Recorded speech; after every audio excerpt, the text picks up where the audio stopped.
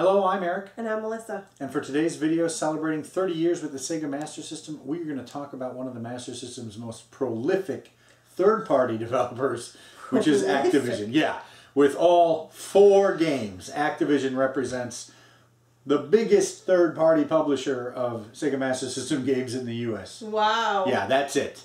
And here they are. Here are all 4 of them.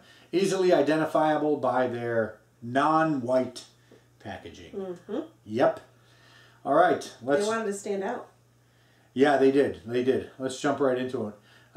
We'll start alphabetically with Bomber Raid. I think this was the last game released for the Master System in Japan. Oh. It wasn't the last released in the US. Mm-hmm. This is a 2 mega power game. It is a vertical shoot 'em up, much like 1943 or 1942. Doesn't have the neat little zzz move, but it's got a bomb that'll go through and clear out the front of the enemies, or the enemies in front of you. You're in a little plane, shooting other planes, getting power-ups, getting bombs. You can get little, I don't know what they call them, drones that are flying next to you and stuff like that. So I enjoy this game. It's pretty tough. I don't think I've gotten very far in it. And I thought Power Strike was tough. This I've not gotten nearly as far in. But very enjoyable. I always like the vertical shoot-ups. So. Bomber Raid.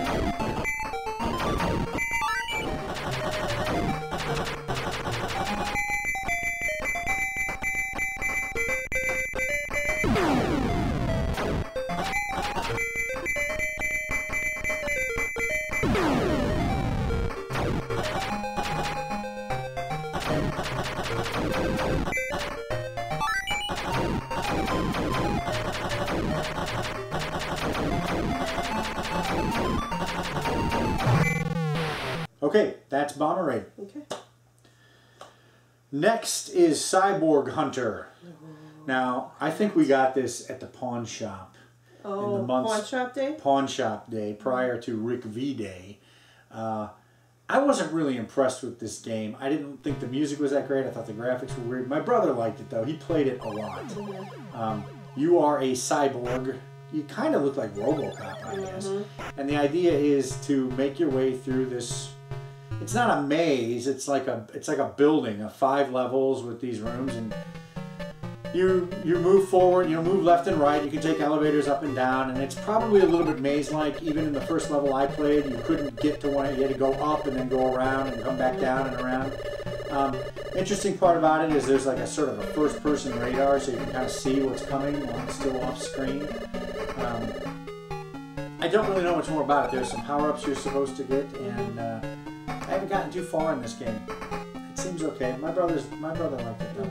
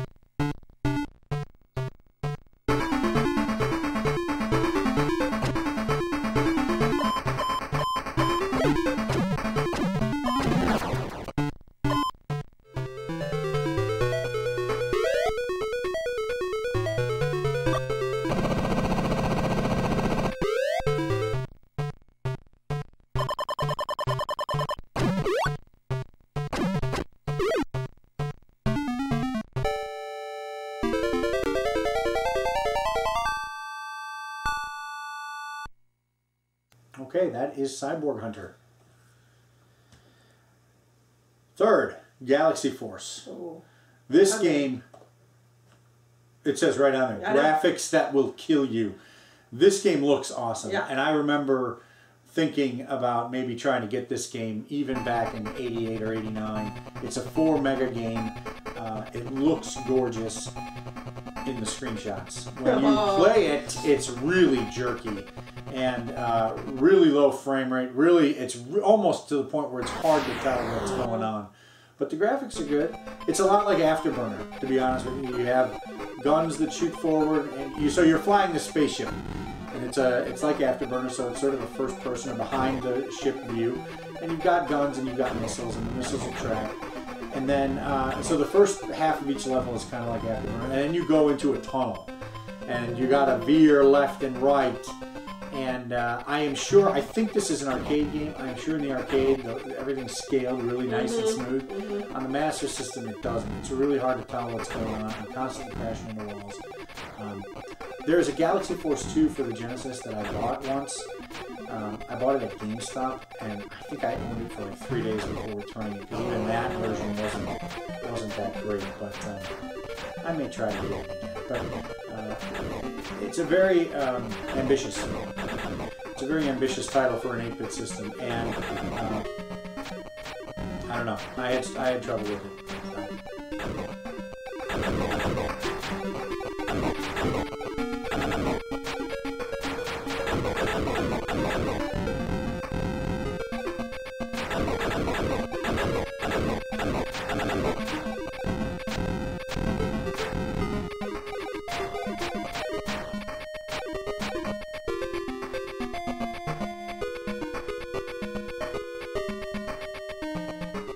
Yep, that is Galaxy Force. Okay. Neat silver packaging. I know, it's like the flashiest of them, you know? I think that's part of it. That's because it's 4 mega. I wonder if these are like 2 mega, the black, and the silver is 4 meg, and maybe nope, that's a 2 mega game too. So no, I just think this is, because it's got the killing graphics, so it's killer graphics, yeah. Had to be. I have the import, the PAL version of this too, and it just came in a white. I had to rebuy it because I needed the US version.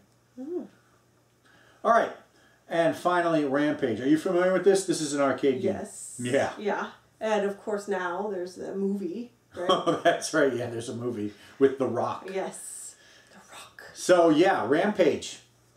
What's the deal? You are smashing the city.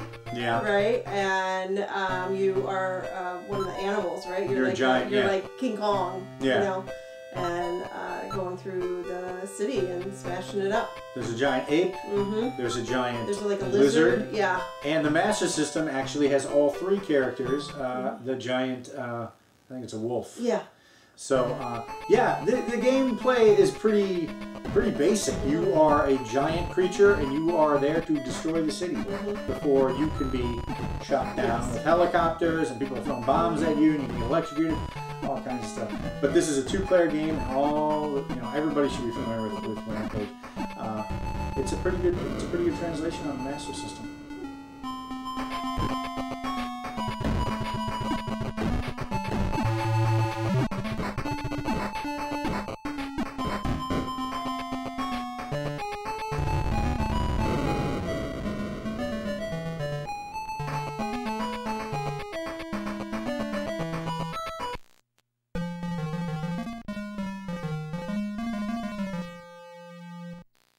Okay.